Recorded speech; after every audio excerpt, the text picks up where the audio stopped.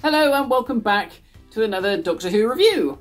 Today I am going to be talking about this, which is this, the Flesh Bowl figure creator, which was released 9 years ago. And I posted a tweet that I bought this a little while ago and said, shall I do a video on it? And it was a unanimous yes. A lot of people wanted to see me talk about this thing. And it was quite interesting, the reaction to me buying this. Some people were like, yeah, great, it's a really cool piece, a really cool toy. Other people were sort of sneered and jeered. The reason why I bought it is because I'm currently trying to fill in some of the gaps in my Doctor Who figure collection. And this was something that passed me by when it came out back in 2011. I sort of stumbled upon it on eBay and I looked at it and thought, oh, this is going for cheap. It was only 10 quid. And I thought, oh, I could get one. And I was like, well, is it really any good? Is it anything like anything that appears in the Rebel Flesh, the Ganger episode of Series 6? I had a look at some screen grabs and I compared it to the toy. And turns out that this is actually a really accurate representation of the Ganger maker. So as soon as I saw that actually it looks just like the thing from the show, I thought, well, in that case, I better get it, because this is kind of the last sort of proper playset, if you can call it a playset, that came out of the 5.5 inch range. Obviously, we had the absolutely incredible TARDIS playset, the 10th Doctor one, which was superb, absolutely superb, probably one of the best playsets of anything ever. And then we had the 11th Doctor's one, which was also nice, not quite on the same grand scale as the 10th Doctor's one. And then, I guess, we had this from Series 6. Like I said, people sort of sneered and jeered at me for buying this. And that kind of reminded me of when this was announced back in 2011. I remember at the time, this didn't have a lot of love, I don't think. This wasn't something that I bought because at that point in time, my relationship with collecting new series Doctor Who stuff was sort of on the back burner, really. The classic series stuff was coming out thick and fast. That was my Doctor Who growing up, so I wasn't really interested in this stuff. I didn't really like Series 6 anyway, thought it was pretty crap. So I was like, well, why am I going to waste my money on that when I can be getting really good stuff like Genesis of the Dalek sets and Destiny of the Dalek sets and all these new Davros figures. But I do remember it being announced, and I do remember thinking at the time, huh, that's actually really cool. But I remember other people thinking, oh, what a stupid idea, just like, what are they doing that for? Another thing that needs to be mentioned before we get into the mechanics of how this works is looking at the Series 6 line of the Doctor Who range in general. I don't think it happened with the first wave, but maybe the second or third wave, or wave A and B, I can't remember how they did it back then. Eventually, they started to release figures with this stuff, which was the goo, the Ganger goo, I think that was what they called it, which is basically white slime. Now, this was to capitalise on the Ganger episode, because all Gangers were made of a white, slimy, gloopy substance. Now, this came with quite a few of the figures. I've got a few sachets of this unopened. The person who sold this on eBay very kindly supplied some sachets of goo and slime. I remember at the time when this was announced that, you know, all figures are going to come with a sachet of slime and also a white blank face mask for your figures, like a weird death mask type thing. All in order to improve play for kids, because then you've got your Ganger goo, you've got your Ganger faces. Any of your figures could be a Ganger. What a great idea. But I remember at the time, that was kind of sneered at. And thinking about it now, it just really goes to show where people were in terms of the Doctor Who toy line at that point. If this had come out in Russell T Davies' time, when the Doctor Who range and the series itself was really at its peak, people would have been like, wow, what a great toy. Kids would have loved this. Kids love slime, you know. This is not a new idea by any means. You know, slime has been around since, I think, 1976 when Mattel invented it. And, you know, it's been used over so many different toy lines over the years. Masters of the Universe used it with their incredible Slime Pit playset. Twice they did that. There was a slime playset with the Harry Potter line when Mattel had that. There was slime stuff in the Teenage Mutant Ninja Turtles Playmates 80s vintage line. Slime is just one of those classic toys, really. So it made sense that character were like, well, you know, it's in the program, kids love slime, this is another piece of play value to add to the figures. And of course, the thing with the figures is retailers want to see something new from the products coming out. You know, we had the original 5-inch line, then we had the figures with the collect and build elements, and then this was just another thing to go, hey, look, this is something new and different that you haven't seen before. And that makes retailers interested, and hopefully it'll make consumers interested. But like I said, people kind of sneered at this. And I think that is because a lot of the people who were invested in the toy range at the time were younger when the toy line started with Russell T Davies' Doctor Who, and then by the time it got to this, they were a lot older, they were really in it for just collecting the figures, they weren't there to play with the figures. But I imagine that if you were a kid at the time, this was probably a lot of fun. I'm sure your parents hated it because slimy stuff always ruins people's carpets and all sorts. So I love it. I think this was a really, really great idea. I think at the end of the day, people need to remember that this is a toy line. This is not a collector's line, or it might be considered that now, but at the time it wasn't. You know, it was sold in Toys R Us and The Entertainer and all those places, and it was aimed at children.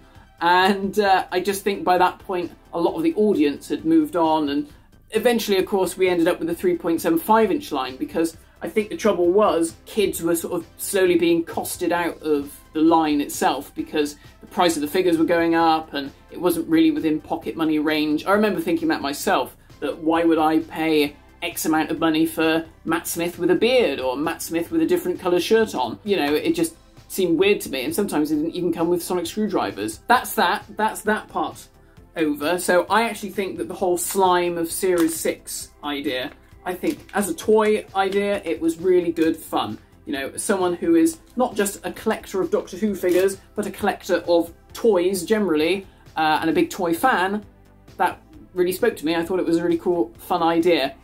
Same as this, you know, this makes for a fun toy for kids. It also makes for a nice diorama piece. It's really, really well done. The sculpting on this is very cool. You know, you've got your human-sized outline, you've got your nuts and bolts around the outside, you've got all this cool circuitry stuff. You know, it's all been painted as well. There's like copper detailing with the wires. You know, they did a really good job. And this component, which clicks onto the back, if I take this bit out, which we don't need for this, when you have it like this, oh bugger, I pulled the actual rubber off. Haha, broke it. We'll pretend that didn't happen. Yeah, this bit that clicks onto the back, again, looks just like the thing in the story. This is where the goo sits, and this is where you put the goo in to make your figure, which we're going to do in a minute. I think this is like slightly larger in the programme, but again, look how well this has been sculpted. You know, you've got all of the detailing down here at the sides with all these holes and stuff in the sculpt. It's been painted well. You know, you don't need to use it as a toy. You can just have it as a diorama piece. And, you know, I know that the paint on this is fairly bog standard, but it doesn't take much for someone to go, oh, I'll just add a bit of a dark wash to that to make it feel more authentic. I don't know. I think it looks great. I think it's a really fun idea. However, this is not a new idea by any means. This is a tried and tested. This is something that I remember from the Terminator 2 toy line. You could make your own T-800s. Worked really well for Terminator because you had the skeleton. This is the skeleton that comes with this kit that you make your goo ganger Matt Smith around. And it made sense for Terminator because obviously you've got the famous skeleton and then you can build the flesh around it and peel it off, and you know, it sort of looks like the film. I think Terminator did it again later on for Terminator Salvation. I don't actually know how that works because I think Playmates did the Terminator stuff. I don't know if like the mechanism is then bought by Character. I don't know. I think Character distributed the Terminator Salvation figures in the UK, so perhaps that's something to do with it. So what we're going to do is we're going to build ourselves a Matt Smith out of this stuff, just to see if it's actually going to work. I have never tried this before, so if it goes completely wrong, which it probably will do, then I do apologise. What we're going to do is we're going to get our skeleton, I guess, and stick it in there. That is the right way around. That'd be awkward, wouldn't it? Put the skeleton in backwards. The mould here, I don't know if you can see this on camera, you can see it's got Matt Smith's face in it and all the creases and stuff in his shirt. Weird that they did it just like that. They didn't do it with the jacket. It was just shirtless and with no bow tie. I guess it's to try and make it simpler, so if it is too complicated, the mould will probably come out a bit crappy. But this in itself reminds me of Han Solo being frozen in carbonite from Empire Strikes Back, which in itself is another cool toy. If you ever collected any of the Star Wars figures, that was always a favourite of mine, as was the playset that came out later on. So let's click that in there, right? So then this bit clips into here. There we go, right, that's clicked in. We've got two pots. One is to be filled with water, one is to be filled with powder. We have a spoon for mixing it all up with, and this interesting plastic blade for cutting off the excess mould. Like I said, I bought this off eBay, so it has been used. Obviously they didn't get an awful lot of play out of it because it feels like it was used once and then they went, yeah, forget about that. I'll try and do it on camera so you can see. Oh, I've become one of those cooking channels. I'm sure it doesn't matter if it's a bit too much or a bit too little. So there is our water. Now, I think it says in the instructions use cold water. I've opted for room temperature water because I watched a review of someone playing with the Terminator 2 playset. I think they said warm water works better. So then add the powder to the water, a small amount at a time, stirring continuously. You can do this slowly as you have plenty of time. The mixture takes about 10 minutes before it starts to set. Right then, add the powder into the water. Right, so let's go. Oh my god, there's a bloody lump in it. Is that bad? This is the thing, because this is old, I don't know how well this is going to work. Right, so that's a little bit. Is anything really happening? It just looks like lumps in water. I don't think this is working. I don't know if it's because it's friggin' old as hell. A bit worried about this. I don't think this is going to go quite as I had planned, because at the moment it's just lumps. Okay. Oh, let's just go for it. I can't be faffing around. Right, there we go. So, poured it in. This does not seem like it's going to be viable. I'm trying to break up the lumps. It's so lumpy. So lumpy. I mean, is it supposed to be like that? I'm going to be really disappointed if this doesn't work, because I thought, well, I'll probably only ever do this once, so it's worth having a go. And from the looks of things, it's not going to bloody do anything. Look at that, there's just spoonfuls of lumps. One last mix for prosperity. So I guess I pour it all in, lumps and all. Ugh. Get all that goodness in there. Leave that there. Gizmo, do not eat that, whatever you do. I wouldn't advise it. There it is. I don't know if you can see that on camera. I don't really want to always all bloody spilling out. Shit. Let's go for it. So, for best results, do it slowly. Oh, it's going in. So you can see it's starting to go in. Oh. I don't know if it should be making that awful noise. It doesn't appear to be going any further. Oh, shit. It is literally leaking out the bottom. Oh my god. How? How has this happened? This is a disaster. Oh! It is literally just popping out of the base. It's not going anywhere. It's not going. It's just coming out the bottom. Why? Why has this happened? Ah, what a load of shit. Well, I can't keep pushing it because it is literally just going everywhere. This was not meant to happen at all. Look at it. It's just where's the bottom coming off? Bit shit, this, isn't it? Here is the problem, kids. Where it wasn't mixed enough, it has just clogged up into this lumpy mess. Ah, lovely. So, I think it's fair to say that that was an absolutely unmitigated disaster. I was very disappointed, and I actually managed to make Matt Smith's left arm and his left foot, and that was about it. So I thought, well, I don't want to go away from this video not having made anything, so I'll have another go. This time in a controlled environment, in the sink, where it was going to cause a lot less mess. So I thought, well, I'll do what the instruction says. I'll use cold water. Did it help? Not really. It still started off as lumpy and horrible. So I was thinking, well, there must be some way to get this to work. So I did what the instructions didn't tell you to do and added a bit more water. And it actually started to work a bit better. It started to become less lumpy. I also just chucked the powder straight in the water afterwards because I was doing that bit in a bit and it wasn't doing anything. So I just thought, bugger it, chuck it all in. So I started to pump it in. As you can see, it actually didn't go too badly. It's filled up most of the mould. Unfortunately, it was all the way down to about his foot, his right foot anyway, and that's where it stopped. So if it works, he might have half a foot. It tells you in the instructions you should leave it 10 minutes to set. I've left it longer than that. This has probably been about 20 minutes. I'm slightly concerned because outside it's still like jelly.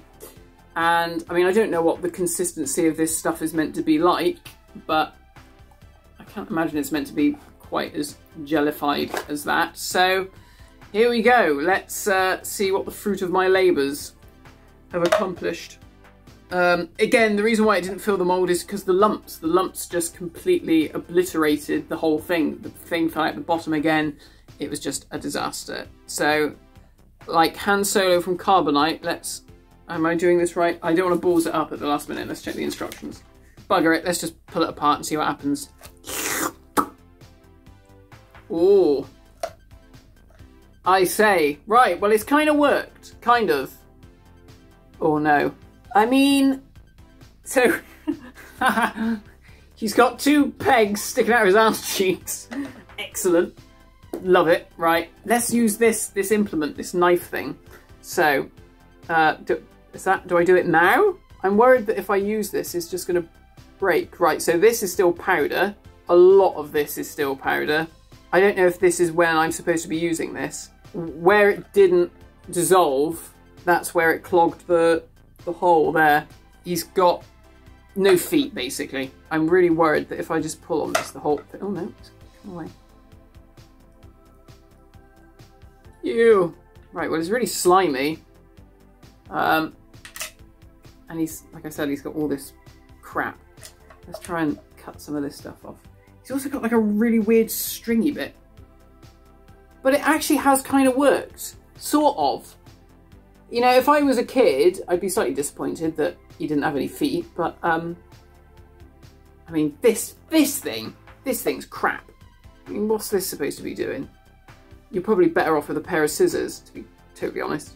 I don't know if I'd have made it properly, I don't know if he would have actually been able to stand up on his own. I think, you know, look, he's got a peg coming off his chin as well. Oh, his ass cheeks came out, right, that's good. I mean, I gotta say, it isn't bad. I mean, it isn't great, but it's a fun toy. If I was a kid and I was playing with my Doctor Who figures and I was like, oh, you know what, today I'm going to play a story where they're on a planet and they've got Ganger technology and they want to clone the Doctor. This would be a lot of fun. I don't know how well you can see this. I'm very concerned that the more that I touch this, the more that it's just going to fall to pieces. It's a good, fun idea, and I actually, got to say, I commend Character for doing it. And there, you know, you can sort of see some of the sculpted details on it, with the shirt and stuff, and the trousers, and you can sort of, you can see it's Matt Smith, like, for sure. But yeah, there we go. That's my Ganger Matt Smith. Slightly disappointed that this will quite quickly disintegrate, so I can't stick this on the shelf with the rest of my collection and go, look, a toy I made myself. It will just fall apart, but I didn't buy it for that. I bought it because I wanted this thing, which now looks like it has been in some terrible bukkake session. And yeah, there we go. So that was the Flesh Bowl Creator playset. playset. Is it a playset? Probably not. Toy. Cool diorama piece. And if you want a Matt Smith made out of a suspicious substance, then it's the toy for you. I saw someone selling it for like hundreds of pounds on eBay, brand new. What psychopath would pay that money for this? Oh, madness, but there we go. Very nice. Bye-bye.